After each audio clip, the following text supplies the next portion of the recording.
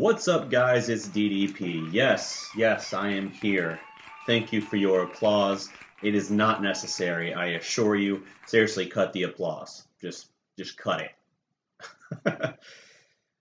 All right, so here's an edition of Big 12 Football Roundup. I didn't really think I would end up having to do, admittedly. But you know what? When a player from the Big 12 Conference wins the Heisman Trophy for the second straight year, you gotta talk about it, especially if this is the kind of show you do. So let's get right to it. As you can see, obviously you know by now, and if you didn't already know, you certainly know from the thumbnail behind me now and the intro graphic of this video. Kyler Murray pulled the upset and won the Heisman Trophy last night, upsetting Tua Tagovailoa and Dwayne Haskins of Ohio State. Now, Haskins I didn't feel like was really that much in the running, to be completely frank with you. He had a phenomenal season, but it felt like a two-horse race this whole time. And really, it took until the final week of Championship Saturday, effectively, to crown who the Heisman Trophy winner was going to be, because Tua had it pretty much the entire way, it felt like. I had long since given up hope for Kyler winning. In all honesty, I had, because Baker Mayfield last year, he broke the all-time efficiency record, and it was like, wow, that might stand for a while. Well, it turns out not one, but I know for a while Tua was beating it. I think when you factor in his championship Saturday, maybe he just narrowly missed it. But if he didn't also surpass Baker's efficiency record, he's just a hair behind it. So phenomenal season from that dude. Phenomenal season from all three candidates. This was a three-quarterback Heisman vote. I think only the third time that's happened in the modern era where all the candidates were quarterbacks in this case. The previous one I can think of was Colt McCoy, Sam Bradford, and Tim Tebow in 2008. Bradford took that one home as well, another OU guy. So hey, there's a connection there as well. They like to tell you that this is the first time that a school has won back-to-back since 1946, but that's not true. See, they might have taken Reggie Bush's Heisman away in 2005. Well, not in 2005, but his 2005 Heisman. They might have taken it away from him and taken his name out of the record books, but we know USC won back-to-back. Leinart beat Peterson in 2004, and then in 2005, Reggie Bush edged out Vince Young. That one I kind of thought Young would get it, but you know what? Reggie Bush did have a season for the ages, and they probably got that one right. But it is what it is. Point being, this might be the first time it's been recognized since 1946, but it's definitely not the first time a school has got to watch their guy go up there and accept the trophy in back-to-back years. So, Kyler gets the edge by 296 votes over Tua, and it's hard to say that this wasn't the result of the SEC championship game. Tua gets injured early on in that game with his ankle, tries to play through it, gets injured again later to the point where he just can't play.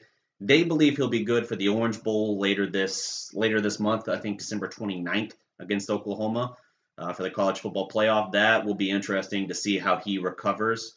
But man, they got a capable backup even if he's not completely good to go. So Tua in that game, in that SEC title game, that presumably is what cost him the Heisman Trophy.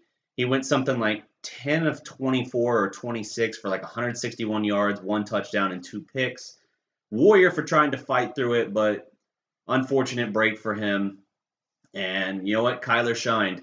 OU had 1 loss on the season on a neutral field to Texas by 3, and Texas was a top 15 team going into the championship matchup for the Big 12.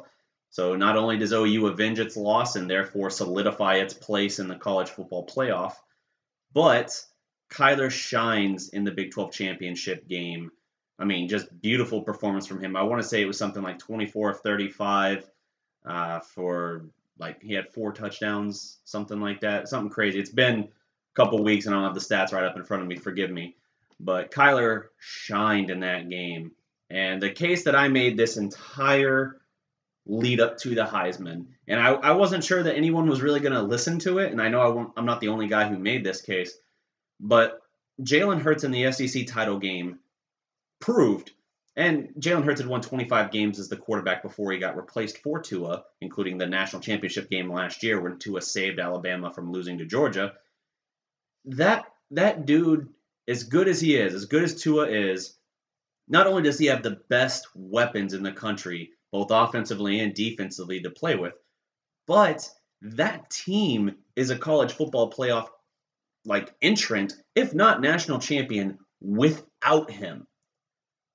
You take Kyler off of OU, they lose 4 to 5 games this year, especially after they lose Rodney Anderson, star running back from last year in the second game of the season. They go from 5 running backs on the depth chart to 2, I think, at this point. Kyler had to not only in every passing category match or exceed Tua, he had to also add another 800 yards and 11 rushing touchdowns on the ground. That couldn't be denied. If you're talking about, and it's another playoff team, it's not like you're talking about a 3-loss team with phenomenal stats from its quarterback. If you looked at it as what one guy on one of the best teams, just by virtue of being a conference champion in the Power 5 and being in the playoff, if you had to draw it down to the point of what one guy is most invaluable to his team, it was Kyler Murray. And there's no arguing that. And you know what? Credit to Lincoln Riley as well. Let's acknowledge the fact that this is his second year as head coach. And not only does he have 2 Heisman Trophy winners, the first school ever, by the way, to have back-to-back Heisman Trophy winning quarterbacks, but Lincoln Riley, here's his first 2 years as a head coach. 24-3 record, those losses being to Iowa State, Texas, and Georgia. 2 Big 12 championships. If you include his 2 years as offensive coordinator prior, he's got 4 straight Big 12 championships. 2 college football appearances. Again, you add in his offensive coordinator stint, he's got a 3rd one. 2 Heisman Trophy winning quarterbacks. He's also had 4 finalists since he's been at OU in some capacity. The dude is unreal because you had D.D. Westbrook and Baker. You had Baker again as a runner-up, although in 15 Baker wasn't even invited to the ceremony. Then you had Baker win it. Now you had Kyler win it. 4 finalists, 3 years. That is unreal. And that has got to be, if OU obviously doesn't have much of a problem recruiting offensively, that has got to be your selling point every year for the next few years in the recruiting trails. It's like, hey, here's why you want to come play for me in Oklahoma. I have a good chance of putting you statistically in the Heisman finalists. You have a chance every year you come here. 4 straight Big 12 championships, 3 college football appearances, college football playoff appearances. There's just something we can offer to you here no one else is able to offer. If you look at it this way too, here's another incredible stat for Oklahoma. So this is over a 15-year span, there have been 8 different quarterbacks who were opening day starters for OU. That's obviously because you had like 3 straight years where it was Baker, things of that nature. 2 years where it was Trevor Knight. Of those 8 quarterbacks over the last 15 years that were opening day starters, 4 of the 8 won the Heisman. How is that for efficiency? And that's not all Lincoln Riley either. That's also Bob Stoops with Sam Bradford, and it's unreal. Jason White as well, of course. It's unreal what they were able to accomplish at OU, and if for the love of God they can ever field a good defense, they would be the new Alabama, or at least it would make for the greatest rivalry every year in the playoff or something like that. It would basically be like Alabama-Clemson right now, being that it's going to be 4 straight years they match up in the playoffs. So unreal stats there and season for OU. Let me see here, other notes. Basically, Kyler Murray is still going to go into baseball. I wouldn't be surprised if somewhere in the draft, for the NFL draft, someone takes out a flyer on him just to own his rights. But if I'm Kyler, I still think I stick with baseball. Even though he showed, at least from an arm strength and mobility standpoint, he can do it. I still have questions about the physicality of the game and if he could endure at that level, because athletes there are going to be bigger, stronger, faster than anything he's dealt with in college. And I had concerns coming into the season about him in college for a full season. And hey, he proved me the hell wrong. I didn't doubt that he had a cannon for an arm. I didn't doubt that his mobility would allow him to do something like rush for 600, 700 yards, even 800 as he did. But I had questions about his accuracy and just his ability to stay healthy with that more mobile running game that he likes to implement. And so that's just how it all shaped up. I don't know what to make of it. I think that more than likely he just sticks with baseball. That's still his plan as far as I understand. But it'll be interesting to see for sure. So here's some other notes here for the Big 12. This is just a quick side note. It's actually not OU related. Well, I guess there is a connection to OU in this case. But I saw that Will Grier of West Virginia will not play in their bowl game. So the senior quarterback, this is according to ESPN College Football, the senior quarterback announced his decision to sit out the Camping World Bowl against Syracuse on December 28th as he begins preparing for the 2019 NFL Draft. All right, fair point. I don't blame him for that because you certainly don't want to hurt your stock and you've got nothing to gain playing in that game. But now that means your last game you do play, the last little bit of tape you put out there, is against Oklahoma, where, yes, you threw for more than 500 yards and I think 4 touchdowns in the game, but you had 2 critical fumbles that basically cost your team the game. Not great to put out there, but at the same time, I get it, dude. You got to protect your stock, and somebody will take out a flyer on Will Grier. I think he's probably a mid-round draft pick and probably worth taking a look at. I don't know his ability to translate at the next level, but I think in this day and age, you do see, and you're going to continue seeing a lot more of these college athletes say, you know what, if I'm not in the playoff, not worth it. Like, it's really not. It's an exhibition. It could be West Virginia against, what would be another good team? Michigan. It could be West Virginia versus Michigan or versus Wisconsin or LSU. It could be something like that. And if I'm Will Grier, I'm still saying, yeah, no, it's still an exhibition. Means nothing to me at this point. And going against a team like that, I can only put up more harmful tape for me. I don't think he's worried about Syracuse in terms of harmful tape. I think he's worried about it in terms of, yeah, I just don't want a freak play to happen and suddenly I, injure myself and now I have very little draft stock. Don't want to risk that. Don't blame the kid at all.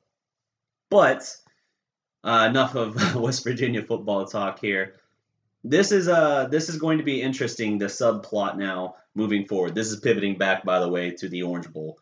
This is going to be an interesting subplot. Obviously, them moving it. This game was originally slated to be at AT&T Stadium in Dallas. Well, excuse me, in Arlington. And basically, they moved it. They flipped it with the Orange Bowl because they looked at it and they're like, well, Alabama is the 1 seed. And Oklahoma is 2-hour drive from Arlington to maybe at most 3 hours, depending on where you're exactly coming from in Oklahoma, as opposed to Alabama being, I don't know how many hours away, but way more. So basically it would have been like a home game for OU instead. And they basically said, nah, you got to favor the 1 seed in this case. That's what they've earned. And so they flipped it, putting Oklahoma in the Orange Bowl and moving Clemson Notre Dame to AT&T Stadium instead.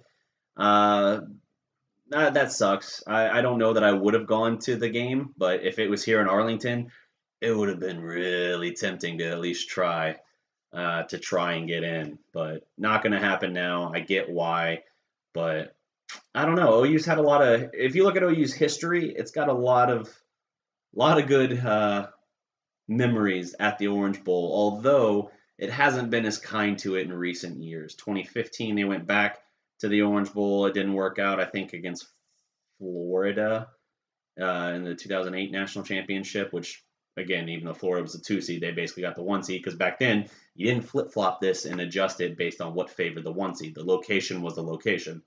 That was also at the Orange Bowl, and now I think there was even one more instance of it. Since 2000, when OU won its last national championship at the Orange Bowl, I feel like they've had 3 return trips, and none of them have worked out well for OU. So hopefully they can buck that trend. But, man, they're going to have to hang half 100 on Alabama And there was some comment someone made. I can't remember if it was Paul Feinbaum. He's obviously so in his SEC bubble, he refuses to acknowledge or believe anything else outside of that. But it was one of those talking heads and basically made the comment that if OU wants to win this game, they're going to have to drop 50 on Alabama. And as RJ Young pointed out on Twitter, so you're saying they have to score their season average? Okay. Like they've shown they can do that all year. It's not like you're talking about an offense that scores 35 and then saying, hey, if you want to beat Alabama, you got to put up, at least nearly twice your average. They're not saying that. They're just saying you got to put up your average. Okay, yeah, it's against Alabama, and that's going to be tough, but I think the offense could do it. I have some concerns with the physicality of it and how that could impact Kyler, because Kyler is the most crucial piece to the offense. Their receiving core is amazing. Obviously, you got to see what the health situation looks like for Hollywood Brown as he deals with his foot injury. Hopefully, he's able to return. The belief right now seems to be that he will return. And you have CeeDee Lamb as well. I think they're the first pair of OU receivers in one season to both go over 1,000 yards, was what I saw, or maybe it was like 1,200 or something like that. But it was something interesting where I was like, wow, as much as we've been a spread offense since 99, 2000, the fact that we don't have that accolade prior is kind of amazing. But OU's receiving core is amazing. Very, very good depth, very good quality. And, even in the Big 12 championship game against Texas, you saw that. You didn't just see, obviously I'm including Calcaterra in the tight end position here, but you saw Tease, you saw Basquin, sorry. You saw these other guys making plays that aren't superstars. Lee Morris has certainly been a touchdown machine all year, Kyler's former high school teammate, but it's just interesting to look at. The one thing that concerns me, other than the obvious defense, although they've been opportunistic lately, and even last year they did that as well, and then in the Rose Bowl they had that it was a fumble on Chubb, I want to say, and then they returned it like 48 yards for a touchdown in the Rose Bowl. But other than the obvious concerns about the defense, I do have concerns as well with running back. You obviously have Kennedy Brooks, who's averaging like 11 yards a carry this year, which is insane. But you don't have a whole lot beyond him. Like they're beat up, and that's why Kyler has had to run as much as he has. And as good as he is, if you can bottle him up and limit his damage, like Texas did for most of the Big 12, or sorry, not Big 12 championship game, for the first quarter and a half, they did a pretty good job bottling him up. But for the Red River rivalry in October, if you can keep him bottled up and contained, let alone if you can trick him into a mistake or two, it's going to be a long day for OU. So we'll see. I might do one more show right before the Orange Bowl just to kind of preview that. And then after all the bowl games and the college football playoff has been decided, or rather after OU has been either has advanced or been eliminated, however that works out, I'll probably do another one to just kind of sum up all of the bowl games for the Big 12 and go from there. But that's going to do it for my time on this show, guys. Thank you for tuning in. Again, if you want to see more of this college football talk, I'm more than happy to give it to you. We just got to share these videos, kind of grow this little particular show, this little brand that we're building up. And, if we have the audience, we'll be able to keep doing it and implement it in all throughout the next season and, moving forward in the future, in addition to the Mavericks talk, the Cowboys talk, and all that other stuff we do as well. So until next time, guys, remember, every legend was once a prospect. Salute.